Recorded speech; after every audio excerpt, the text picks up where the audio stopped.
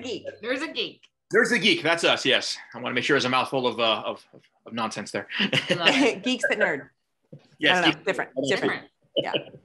We'll go ahead and get started. I would love to know from each of you what attracted both of you to this project, and we'll start with D'Arcy. Okay. I mean, first and foremost, the movie, was a huge influence on me growing up. It was one of my favorite movies. It continues to be one of my favorite movies. It really sort of like blew my mind when I saw it. I'd never seen anything like it. I even at the time as a kid, I was like, I want to be in there, whatever that means. I was like, I wanted to be a part of it. So my old friend, Abby Jacobson, who's the creator of the show, when I knew she was working on it, and I also knew I was working on Good Place. There was like, I wasn't even thinking I could be a part of it.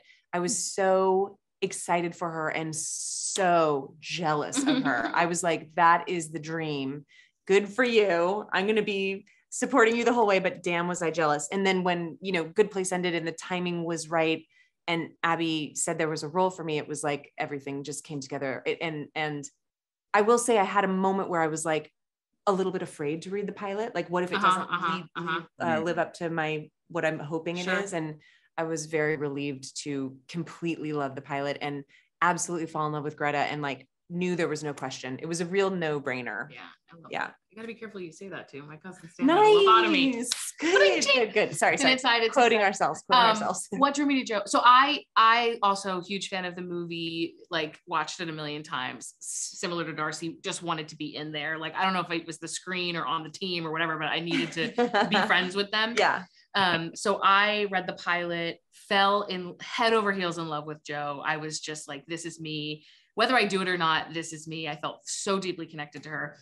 And then what sealed the deal for me was my final audition where I read with D'Arcy, and we've been talking about it all day, but like our chemistry was so like intuitive and grounded, and I knew immediately, like, this is it. Like, really, truly, like as if we had known each other for years. There was no like, it was wild. Yeah, it was weird. Actually. Maybe it's past life. What's wrong with us? Are we psychotic? Maybe it is past life. Yeah, I like that. But we really, it was a, I remember when Melanie left the room, everybody in the room looked at each other and just went, yep, that's Joe. That's Joe. That yeah, it was really cool. That's amazing. That's so amazing. And you see it too. You guys are just like best friends forever, and I love it. I'm so glad it comes across. Yeah. But what does it mean to you guys to be a part of a show that is just so bold and so progressive and really just poignant as well? And we'll start with that. Cool. I mean, it means the world. We first and foremost, like, we're trying to make an entertaining, interesting, fun show that you enjoy. And if like someone can feel a little seen in a character that they've maybe not seen before, or, seeing these characters in a time period that we don't normally get to see these stories told, I think is pretty special. And for me, that's like icing on the cake. Yeah. The representation, aspect is really exciting for me. I'm really proud to be a part of this. I do think people will watch it and feel seen.